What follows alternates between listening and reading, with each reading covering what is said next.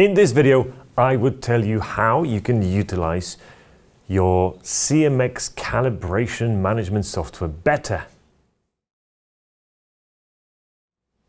Hi, my name is Michael and welcome to Beamex channel. With over 100 videos on better ways to calibrate, I'm sure you're going to find something interesting for you as well. If not, let us know in the comments below.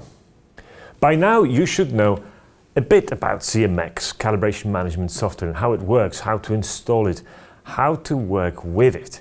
If not, click on the links to find out more. But in this video, I want to show you how I use it and I utilize my CMX. And we will look into some reports and sort of ways you can pull information out of it. There are 11 standard reports here in CMX. I'm going to show you right now 4 most exciting ones, 4 that can actually impact how you do things and how you schedule things. So let me just jump over to my computer and we'll talk about them in details. So those 4 reports I want to show you are inspection summary, manual entry form, positions calibrated, and positions due for calibration. You basically need all those 4 in order to sort of manage your data a bit better. So let me show them now. First of all, we have to go to Documents, Reports, and Print. And you will see all those reports I mentioned to you already. 11 reports here, we really only focusing on 4 that I like. For instance, right now, let's go to CMX and we could, I don't know, filter data by plant structure, for instance. So you can drag and drop the entire plant structure into the report and then print off one of the reports. The one that I was talking about was positions calibrated. So you want to see how many and what was the outcome of the positions that you've calibrated this year, this month, this particular part of a plant. You can filter the results, you can filter and play with the data a bit to get the information, the exact format you want. Once you do that, you just drag and drop it into the box, and this is what you get. Positions calibrated report. So if I just go for page width, you can see, I can zoom it in as well, that we've got some information about positions, devices, so what's so positions, so tag, and then device associated with it, with the serial numbers and manufacturer details. So you've got that there. You've got information about what actually that particular transmitter or temperature sensor is doing. You also have got target due date, when it was calibrated, and how we left that, as founders left, etc. Who calibrated it, and the most important for some people column of them all is whether it passed or it failed. That's the last column on the right. So very quickly at a glance, you can actually see we've done 33 calibrations this week, print the report off, and I don't know, 2 of them failed.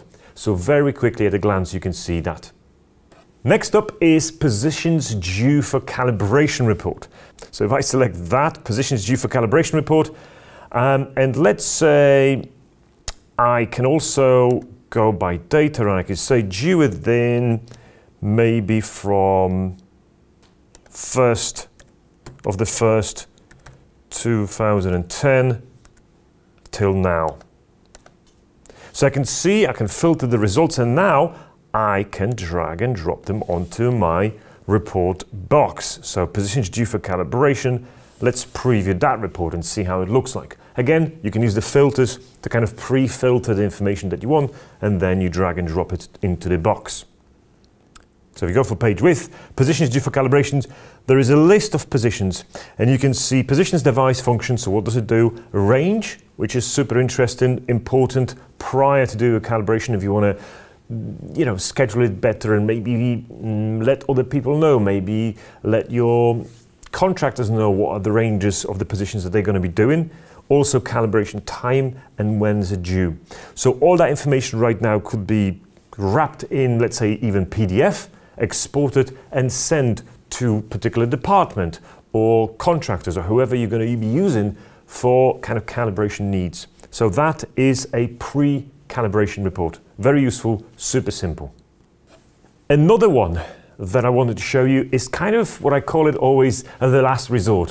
When you kind of cannot use MC6s, you won't be able to use bMobile, or you're not equipped for that, and you kind of last resort, how can I record data differently than either via bMobile or MC6? What if I have to use the paper? If you've got to use the paper, what do? Well, we've got a report for that as well. It's called manual entry form. So I'm just drag and drop one of the items just to show you how it looks like. And then I try to convince people that instead of maybe recording some of the data on the back of a fact pack or in some sort of notepad or in some sort of piece of paper that it's kind of not convenient and it's not official, I try to convince people to use this, which is a manual entry form. So it looks like a certificate, but of course, without all the necessary data. Manual entry form, you can see calibrators, you can choose, you can add as found and as left information. So you can print that off, fill in that data if you want, capture it when you get back into CMX via manual entry. That's another great form you may need to use sometimes. And last but not least is the inspection summary form. So let's suppose we've got, I don't know, 50 inspections, maintenance inspections, ATEX inspections that we're doing on site every year. How do we quickly find out what they are, when they're due, have they passed or failed?